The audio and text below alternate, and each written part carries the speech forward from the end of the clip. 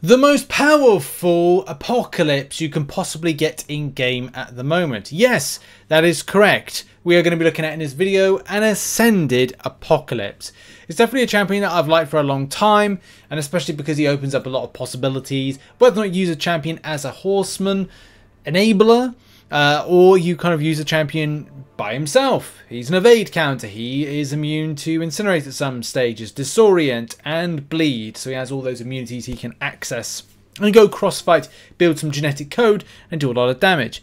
He also has quite a funky signature ability, which I personally love and do tap into, as I do have a 200 signature version of the champion, which I find incredibly fun. The idea that you can basically bench him for about 2 fights, come back and find that you've built up a nice amount of regen back can be very handy for the likes of incursions, and so much more about this champion. Right, so we've kind of like neatly talked about that. But of course, this video is all about doing Ascension. I wanted to do this because I want to do Ascension on champions that I personally like and I'm passionate about. Maybe I'll do some of the newer champions to the game, but I like some of the classic ones just because, well, you know, I've been playing this game for a long time. So, you know, they are important to me. And also the same thing, they're important to a lot of other players. I'm going to check out some stuff at the same time. So we've got Apocalypse here. I'm running Suicide Masteries, which does pose a little bit of a problem for recoil damage, which is, you know, a bit of a nuisance. But we're going to, like, you know, talk about that a bit more. So also with the Ascension, you can see that with Suicide Masteries added to this, whether or not amplifiers, we're looking at 8k as a rank 5 6-star champion. It's a very, very nice, very, very spicy.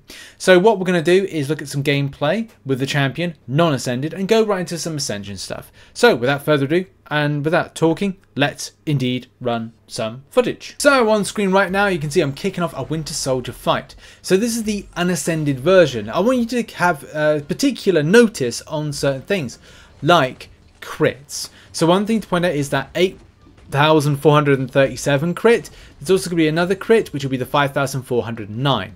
Those are, at this particular stage, the kind of the big crit numbers. The synergy that I'm rocking with this champion is Jabari Panther, Strife, Cable, and Professor X. God, I couldn't think what the fourth one was there. But that's basically the champions that are running with it. And you can see we're at 35 hits, and already the enemy champion, Winter Soldier, is like pretty low on health. Do a little bit of a bleed there, not sure it's really necessary, but you can see 1k per tick on the bleeds, which is really nice. And on the is it the degeneration? I can't remember if one is one t'other, but yeah, in any case, good crits as well from there. 20ks respectively. Expect those to go up. Now do bear in mind there is a synergy amplifying those particular you know, crit numbers on the specials. But now we go and add some Primordial Dust. We ascend, we add that 22% attack and also a little bit to the health as well.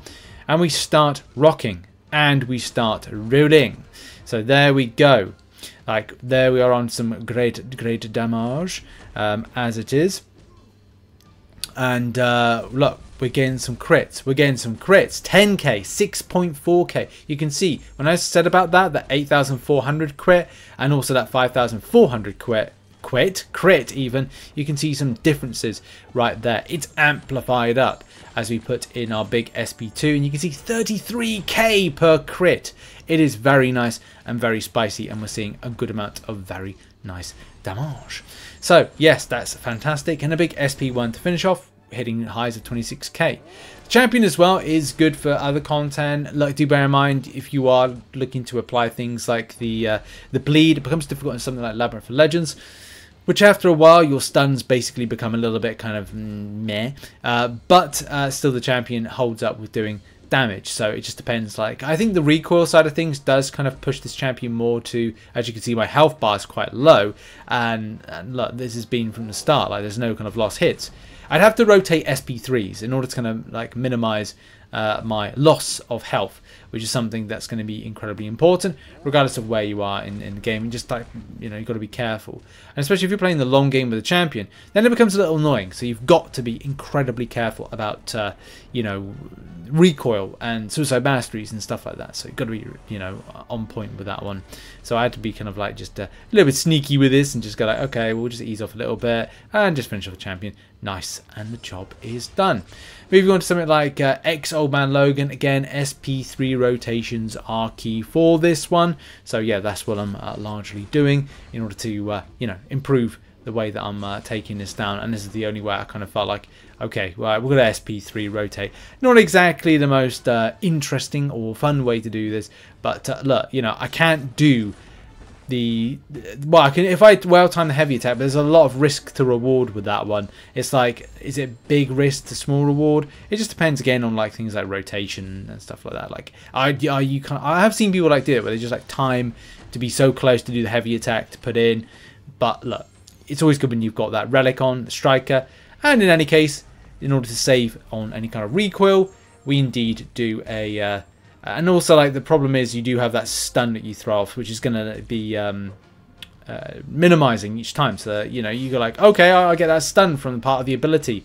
But then it's like, oh, well, do bear in mind, it's only going to be on for, it's going to be going for a shorter duration each time you hit. And in case I don't think it's really necessary or needed, because, you know, we're, you know, chopping down health of this champion, and it's nearly over. So that's kind of like good as well. Some good intercepts right there.